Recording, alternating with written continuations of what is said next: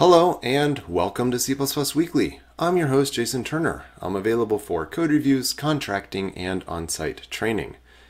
In this episode, I'm going to explore a feature from C++ 14 that I never appreciated, and I'm starting to feel a little silly now that this has been out for more than 5 years at this point, depending on what compiler version you were using. And never really fully appreciating the power of it. And I owe this to going to CPPCon and going to conference talks and, making me think in new and different ways. So I do strongly recommend that you go to conferences and learn more things. So in this episode, I'm going to talk about C++ 14's variable templates. Now, the classic example for a variable template, if you were to go to the standard library documentation, is going to look a little bit like this.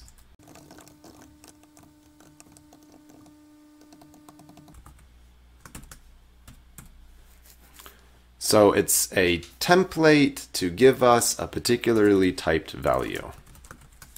Now, if I want to return or access some various precision version of pi, I'm going to take advantage of the new feature of Compiler Explorer to actually let us execute this code. Now, I can't just say print out pi. Pi is a template. I have to give it a template type, okay? So I'm going to give it float. And I just created a floating point representation of pi. So I get 3.14159. And here I'm asking for a double representation of it. Now, I'm, not able to actually see more data here because I'm not using set precision or anything like that. So let's just go ahead and do that real quick.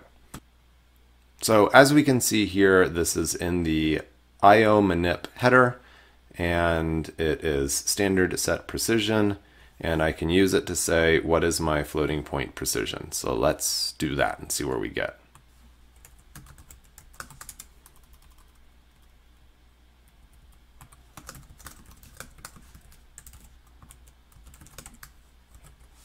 Going to go ahead and just say 20. That's more precision than we have. So I am printing this as a double, and I am getting 3.141592653589793, and then this varies here. I don't get that last 323. So then if I put this as float, then I am going to see a lower precision version of it again get printed out, and things fall down right around here. And if I do long double, then I should get a pretty accurate representation of what I was just trying to print. 32301, right? So I've gone off the end of the precision that I actually provided. And I believe, let's see, if I say I want to print an integer version of this, then I'm going to get a compile error because I've used braced initialization. I can use parenthesized initialization, or I can use static assert here. And now I can say, okay, this is all of the precision anyone should ever need when printing pi. It is the value 3. Okay, so these are what we see when we see examples of variable templates, which is in fact the topic of this video, not set precision. Well, I saw these examples and I said, I don't get it. What's the point? So I wondered, what is the point? Actually, no, I didn't wonder that. I just forgot about it until I saw someone else showing me what the point was. It starts to get a little bit more interesting if we can do something like this.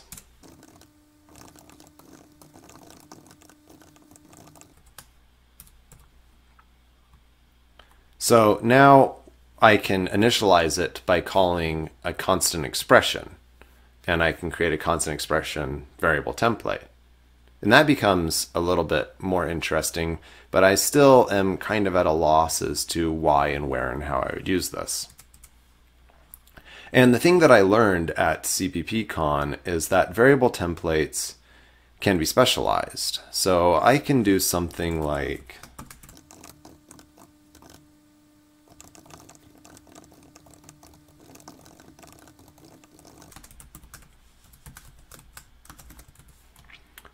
So recursively defined specialization of const expr variables, just like old school examples of doing this kind of thing with templates.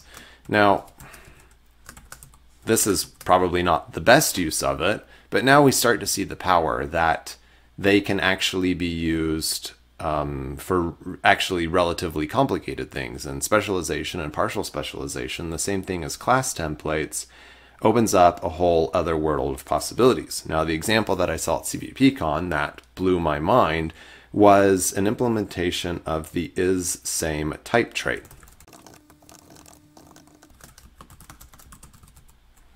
I've just created a template, and it is same is false. Okay. Now I am creating a specialization of this template.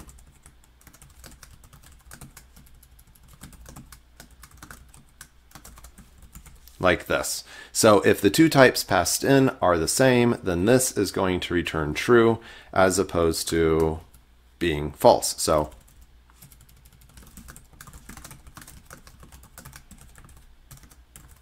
are a float and an int the same? No. Then we expect 0 to be printed here, and in fact it was. Is an int and an int the same? Yes, they are the same. We're going to expect 1 to be printed here because it's choosing this specialization of the variable template. Now apparently this has a lot of implication in making much simpler type trait-like things that are actually much more efficient at compile time. But then to take these variable templates to the next level, I will give an example that was from Bjorn Faller on Twitter quite a long time ago at this point. I filed it away as something that I should probably come back to that. I didn't quite get the implications of it back when I saw it.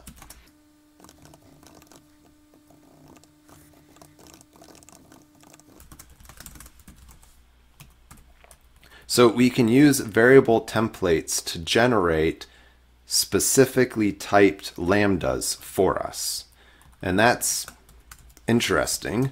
I can decide that I want to do integral addition with two floating point numbers. These are doubles in this case. And so, I still have my compiler in C++ 14 mode. I need to be in at least C++ 17 mode if I want to use a const expr lambda here. All right, there we go.